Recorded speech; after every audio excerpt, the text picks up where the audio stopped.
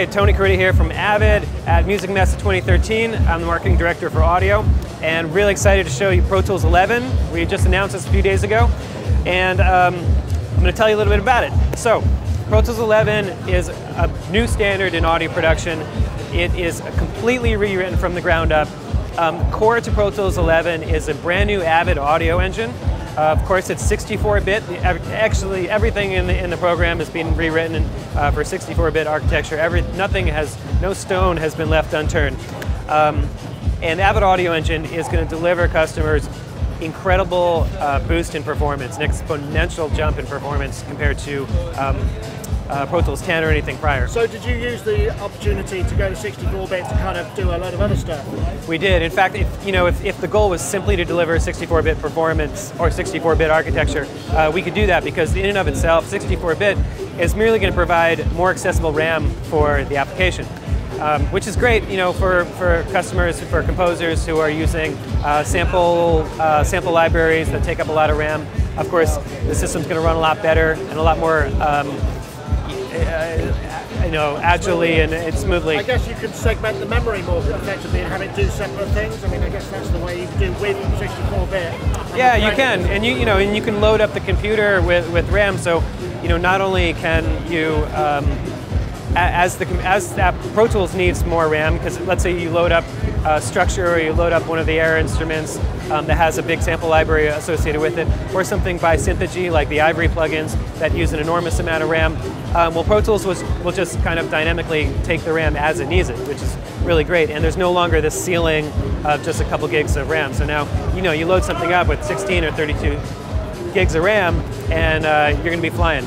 So now you just got to wait for all the plugin manufacturers to go 64-bit truly, I suppose. So with Pro Tools 11, it's a hard cutoff. You have to use AAX plugins.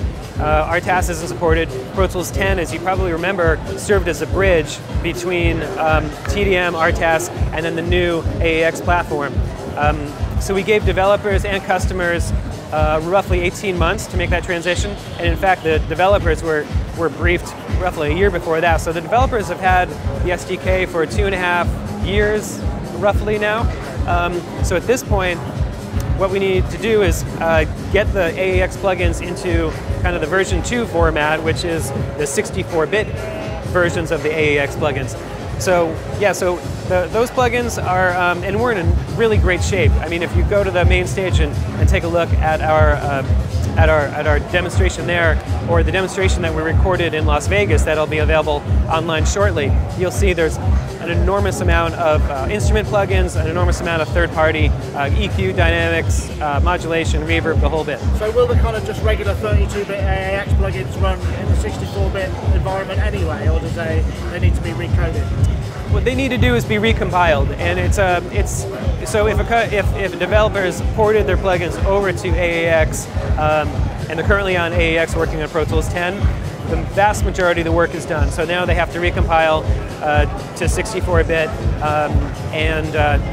so like I said, we're in really good shape. There's a ton of plugins that are ready, kind of working and ready now, and there's going to be an enormous amount ready at launch. And if you want to keep an eye on the Avid website, go to avid.com/plugins. There's going to be a really easy way to keep an eye on what plugins are available for the 64-bit AAX platform. So let's take a look at some of the features, right? Excellent.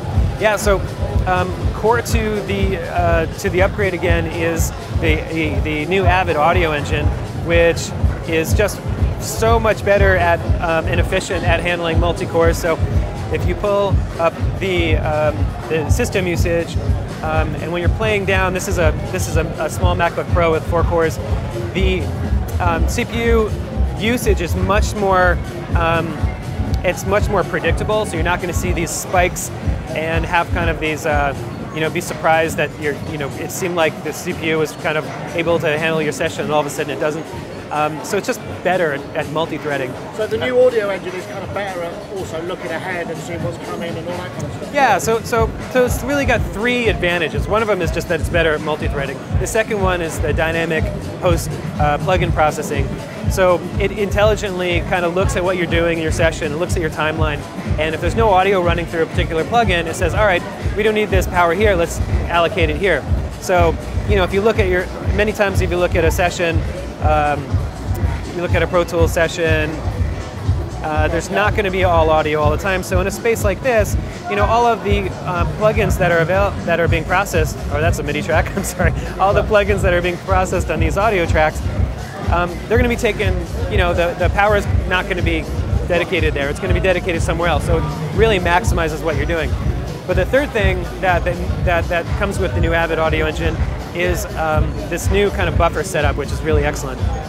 So in previous versions, customers were really used to having to trade off good plug-in performance when they turned up their buffer with low latency when they wanted to record. So any singer knows when they put their headphones on and they got the mic out and they want to record, the last thing that they want to hear is this delay in their headphones. It's really irritating, and it can really kind of hurt the kind of performance that they're going to be able to deliver. So they want, low latency or, as close to no latency. But when you're building up your session, a lot of times you're loading on the plugins, the mix gets bigger, and then the more you do that, the higher the buffer has to go because the computer needs the power that needs the more of a buffer in order to process all those plugins. Well, what we've done in this version is we've created that's the wrong window. We've created a different playback buffer size. So the hardware buffer size that you see now, that's currently set to 10,024, we could set this very, very low, 64, sometimes even 32 samples. And that input buffer is dedicated just to the input channels. In the background, the playback buffer for all those other tracks, it's set to a really high buffer. It's actually dynamic. So if the computer finds it needs more power, it'll go up to 1024. It could go even higher if the computer is working really hard. But anytime you record arm a track, for the input channels, you're down to 64, maybe 32 samples. So it's got like a separate record path through the buffer. So yeah, it's like a dedicated buffer just for your input channels. So it's really, really helpful. So again, on the same machine you're running today, you take those three aspects of the new Avid audio engine, and it's going to really give you an exponential jump in what you in terms of the experience, in terms of the processing power you have today. Another huge thing that comes with the Avid audio engine is offline bounce. This is a huge request from our users for a long time. But we didn't want to, we knew we couldn't deliver an offline bounce that was not going to be completely identical, that was not going to yield identical results to online bounce. Because our customers, especially higher end pro customers, they're really going to require something that is totally predictable and they can totally count on. So one of the things we had to do was build in automation that was time-stamped to the regions, or to the clips rather. So now what that means is when we do an offline bounce, it's totally predictable, it's identical to the results you get when you do an online bounce. And we put, I think for roughly 2 months, 24/7, we had this kind of automated script going. We were constantly bouncing down sessions in real time, and in faster than real time, and comparing them and trying to see if they were phase cancellation, and we're yielding identical results. So we're really, really excited to deliver this functionality.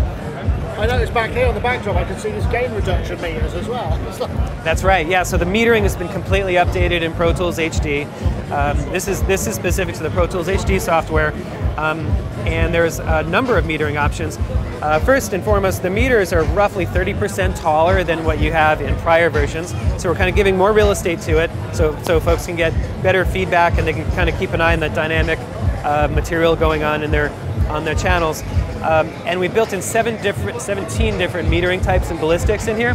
So if you are in broadcast and you have to keep adhere by certain broadcast specifications and standards, we've got a number of the PPM standards built into there. We also have VU digital, linear. We also have the K standard metering, which is really excellent for music customers that want to make sure that they have ample headroom, but they're getting solid levels in there.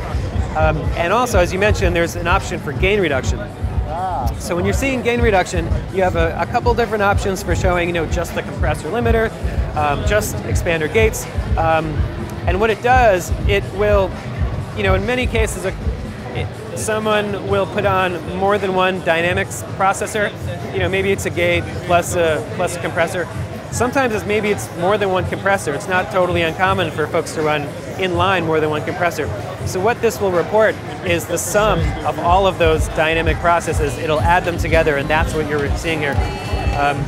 So you get these really beautiful metering ballistics where you see peak and average at the same time here. And then you also have the opportunity, if you really want to get tweaky, or if you have some really custom requirements, you can get in there and totally customize your own ballistics. Oh, sweet. So is it fair to say that much of the work has gone is sort of behind the scenes for improvement of efficiency rather than... It's totally behind the scenes. I mean, obviously the metering's not behind the scenes. That's going to give you a lot of feedback. But I mean, a lot of this has to do with simplifying the experience for the customer, giving them more power so that they can just focus on being creative. But yeah, a lot of this work was behind the scenes. Another thing I didn't mention is, so the Avid audio engine is brand new. We've also taken the opportunity to take the same video engine that's in the Avid Media Composer system. We brought that and put that into Pro Tools.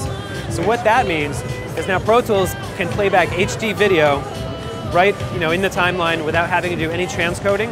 It also means it doesn't just have to be QuickTime or Avid DNX HD. It can be any Avid video, any video that Avid supports through AMA, which means it could be P2, it could be XD Cam, it could be any number of HD video standards without having to do any transcoding, any flattening. If it'll play in Media Composer, it'll play in Pro Tools. So those guys that are working, they're collaborating between video editors and the audio post guys, it's just super easy. They just pull the stuff over and there's no wait. Can you route that video out to separate devices and all that kind of stuff? So monitor devices? You totally can.